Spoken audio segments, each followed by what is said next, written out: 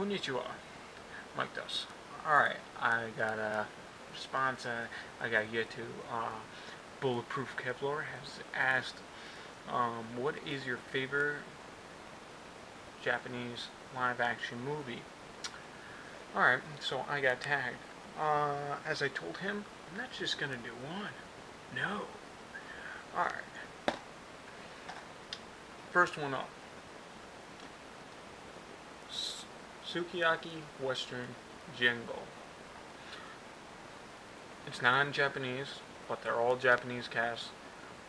I personally think they did a phenomenal job on speaking English in this. The story's just basically the story. Yeah, you see me looking. I did watch it a couple times before I actually got the Hong Kong. Actually, I got the Hong Kong one. Then I got the one that finally came to the States, so everyone in the States can get it. I think it's worldwide now. You can get the movie. But it's kind of like an offbeat movie. It's kind of like an action. It's got a little comedy there. Basically, two gangs are against each other. It's a Western. If you haven't noticed, it said Western. Like kind of like the old movies. I can't think of his name right now. Clint Eastwood type of stuff. Quentin Tarantino is in this. He stars in the beginning. And the funny thing, Quentin Tarantino has to get subtitles. I find that hysterical because he's from America, and Japanese guys just like, I don't understand you. What are you saying? It's just funny. But apparently these two gangs go at it, fighting over territory, like your average Western, just with Japanese, uber obscene, like guns, like there's a couple parts where people just get blown to smithereens. It's not gory, like extremely gory, but I guess when it starts is over gold, and there was this kid that was born from this guy that basically took off from one of the gangs. It's like, I want to settle down. Marries the other gang's girl. That's part of their family. And they both take off. So they have a family. Kid gets born. They come back. They're like, screw this. We're going to take over. We want the gold. Oh, we see you have a child. We're going to kill you. And it's one of those movies you have to watch. It's hard to explain without spoiling. Alright, next one up. Right here. See if you see that. Dororo. Excellent movie. It's about this. It starts off with this guy.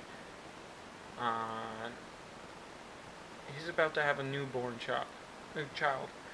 And he sees this realm where this demon can grant him wishes, superpowers. So it's kind of like a sci-fi action, not so much horror, but demon says, "Want to know something?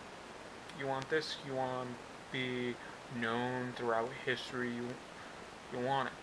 All right. Your firstborn child. We have to cut your child up into 27 pieces. I think it's 27 pieces. I could be wrong. And he gets granted this. He's like, fine, I'll do it. You know, he did hesitate, but, you know, he's like, I want power. Didn't think of the welfare of the child. So the child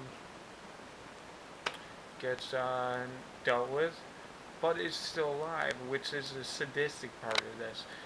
And the mother wraps the baby up, puts it in a basket, goes down the river, gets found by this guy.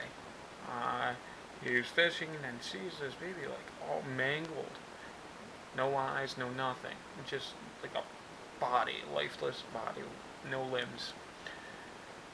So he happens to be working on, helping animals out, and he rigs something like kind of like a Frankenstein bit, and he managed to get parts for it.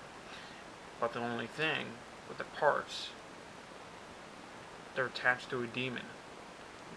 The only way he can get his part off whenever he fights, kill the demon, then he gets that body part back. So it kills the demon, body part falls off. There's intense fights. I probably watched this like twice. It's really sadistic, but it's a great movie. He also meets this girl that's playing a guy. She is really a girl in the movie, but she can't earn much money without settling herself or being a housewife. So she takes off trying to earn money for herself and get redemption over family. So they meet up and they seek the quest, and everything gets turned around. He's almost turned around. There's supposed to be a second one. If anyone knows about it, let me know, because I've been looking all over for it. And I showed one of my Filipino friends, and she loves it, and she wants to know about it, So I've been looking all over internet, but let me know. But alright, the final one is The Neighbor number 13 horror movie.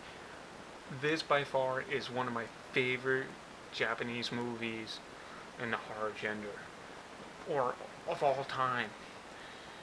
Let's see if I can show you a picture. I would go into Power Director, but it's right here. It's good photo. Let's turn this around. Alright, try not to get much glare in it.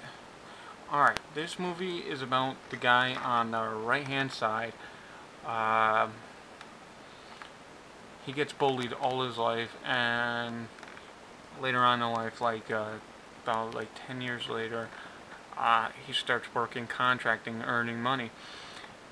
And turns out that the bully that bullied him, beat the hell out of him, this and that, pushed him so much to turn into this guy right here, which is his alter ego that's pretty much sadistic, and he's like, screw this, I'm gonna kill whoever fucks with you.